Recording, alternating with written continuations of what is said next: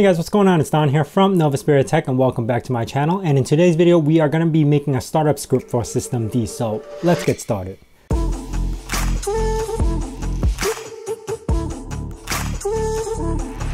Now in my last video where I created this Plex dashboard for our system, I might have accidentally cut out the part where we were going to create a startup script for the Pi Plex, which I'm going to be covering today. So let's get into it. Now over here, I'm going to have to SSH root into my server. And I know you guys last time were saying that I was doing sudo and I was ready in root. It's just a common thing that I accidentally do.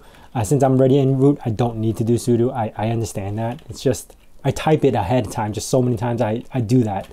But anyway, to get into this, I wrote a little tiny, like a reminder for myself. Again, I'll put this in a paste bin so you guys could see what I did over here, but I'll explain as I'm going along. Now let me clear the screen. All right. So following the last video, I have my program in opt called plex collector, right?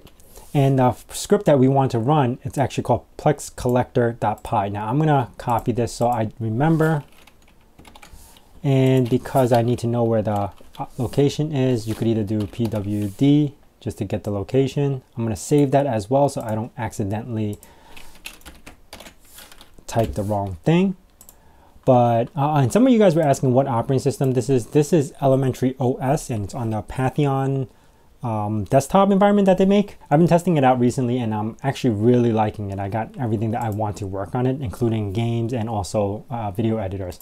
But besides that point, all right, the next step we need to do is to make a file. So I can make it anywhere. This is going to be the startup script itself. So I'm going to make it actually in the Plex collector because we're going to have to move it later, but I'll make it right here. So I'm going to touch plex pi.service. That's the file that I'm going to make. And I'm going to nano plex pi.service. Now in here, there's three system startup things that we need to know. The unit. And this will be a placeholder for our name. And we could just name this Plex Pi Collector. And here you could actually add more stuff, which we're not going to, but you can make it so it starts up the script after network target or something. So if you require the network to be running before the script is running, this is where you would set it. As far as service, this is what you're trying to boot up. And in service area, you could actually, let's do the execution start first. And this is the script that we're going to be running. Now, because of the Python script, we do have to issue the Python command. So user bin Python, then to the script itself, which is opt plex collector.py. And that should be able to start the script. Now in service, you could also do a couple of things. Like if there's a restart failure, you want it to restart automatically, or you want the service to start 30 seconds after it's been called, or stuff like that. You could issue it over here. There's also a shutdown command. So if your script has like start all or turn off all or something like that, you could issue a stop command. We're not going to get too detailed into it because all we need to do is just start the script. And install, which is the last area, is wanted by. Now this, we could do multi-user, we could do a single user, we could do it so it's only for that specific user.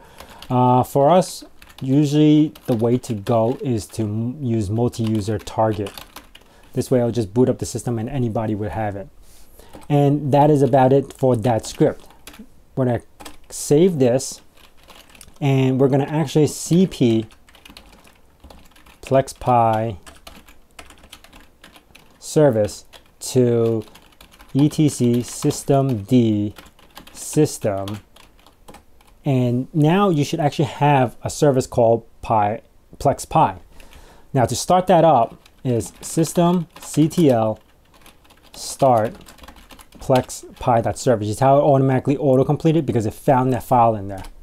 Now to make sure that it is running, you could just hit status, and right now it says failed, which means something has happened that didn't allow it to work. Now it says loading config ini, unable to load config ini. So I'm gonna look into this.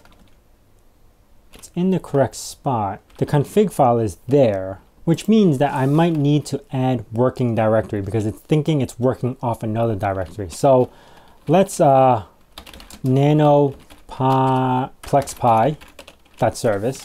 We're going to add working directory, and we're going to put this as opt plex collector. Save this, and we're going to cp this back into that service directory. So etc systemd system, and it's going to overwrite that file. So let's try to start it again now. It's asking me for daemon reload. Let's start it now and check out the status. And there we have it. Now it's running. Okay, so now that we know that everything is loaded, what we can do now is enable it so it boots up with the system. So we do that with systemctl enable plexpi.service. And that's it. And if you want to ever disable it because you don't want that service anymore, you just have to systemctl and disable that service, and it'll disable it from the startup group. Okay, so just to show you guys that it is running, you could see that I have 2 Plex streams. That's because I had 2 browsers working. And it's come up with a list of how many active streams that it's happening. So that Python script and the startup script is exactly working because it's running in the background to update this data. So that is about it. Every time when I boot up the system, this script will run. Anyway, if you guys enjoyed this video, please hit that like button. If you guys have any questions about this, hit them down in the comments below. And if you guys are new to this channel, consider subscribing. Also hitting that bell notification icon so you know when the next video is going to be out. And as I say in my nerd cave, hack till it hurts.